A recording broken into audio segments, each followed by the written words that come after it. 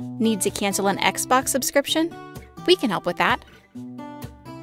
Go to account.microsoft.com and sign in with the account that's tied to your Xbox subscription. Select Services and Subscriptions. Find the subscription you want to cancel and select Manage. Select Cancel Subscription.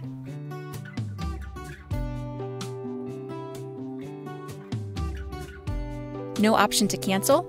It could be because there's a past due charge on one of your subscriptions. This needs to be paid before you can cancel your subscription. Or you might be signed into the wrong account. Tip: if you're canceling a child's Xbox subscription, sign in to the child's account. If you've checked all possible accounts and don't see the subscription you were charged for, contact your financial institution. If you've purchased your subscription within 30 days, you may choose to get a refund.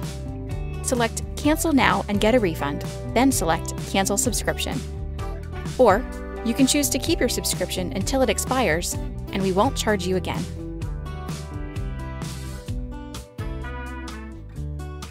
You've turned off recurring billing.